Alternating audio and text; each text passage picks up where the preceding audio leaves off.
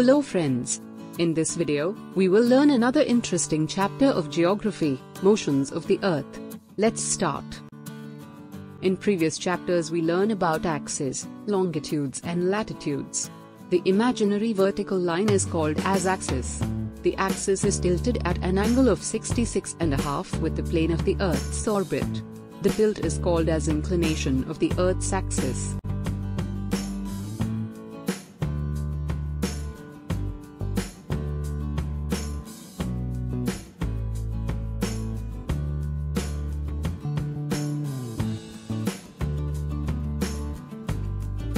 Due to this inclination we have impact on climate of Earth, which mainly in summer, the days are longer and in winter nights are longer.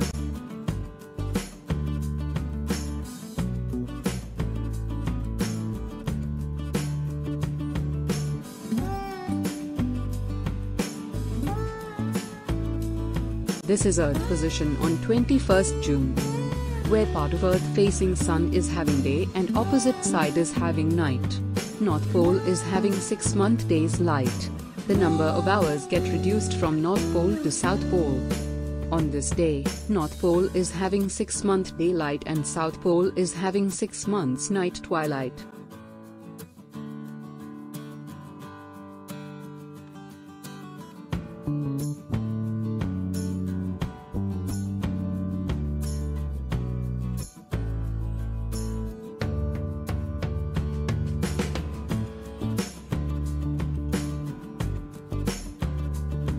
On 22nd December, southern hemisphere is inclined towards the sun.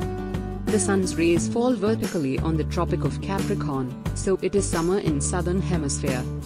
On other hand, the northern hemisphere is turned away from the sun and thus received slanting rays. Days are shorter, hence, it is winter. On this day, North Pole is having 6-month night twilight and South Pole is having 6 months day. There are two factors which results in the occurrence of different seasons in different times of the years. First is the revolution of the Earth and second is the inclination of the Earth's axis at a fixed angle and direction. This situation of Earth on 21st June, the northern hemisphere is inclined towards the sun. The sun's rays fall vertically on the Tropic of Cancer. Since the rays of the sun are direct and daylight is for longer hours, it is summer in the northern hemisphere. 21st June is the longest the day and the shortest night of the years in the northern hemisphere. In the southern hemisphere the conditions are just the opposite. The region is turned away from the sun and thus received slanting rays. Daylight is for shorter hours. Hence it is winter here. On this 21st March, the sun shines vertically over the equator. Therefore all the places on the Earth have equal days and nights. The northern hemisphere has spring while the southern hemisphere has autumn. Viewer, our team is putting efforts in bring such content to you. We require your small support in order bring more such useful content. Please like videos and subscribe our channel which motivate us to create more such videos. On 21st December, situation is complete opposite of 21st June.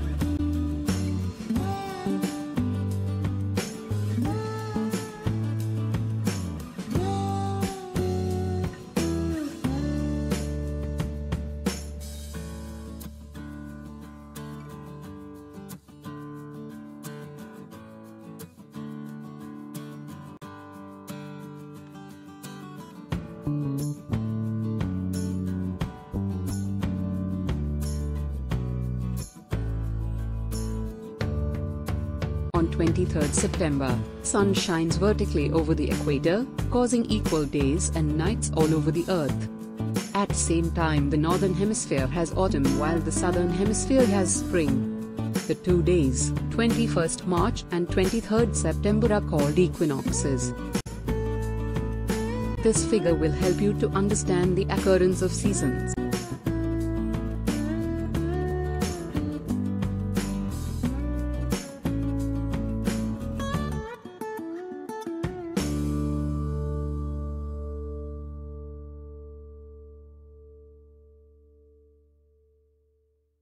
Thanks for watching. Visit our channel now for your better understanding. Please do like, share and subscribe our channel. Viewer, our team is putting efforts to bring this content to you. We require your small support in order to bring such useful content. Please do like video and subscribe our channel, which motivate us to create more such videos.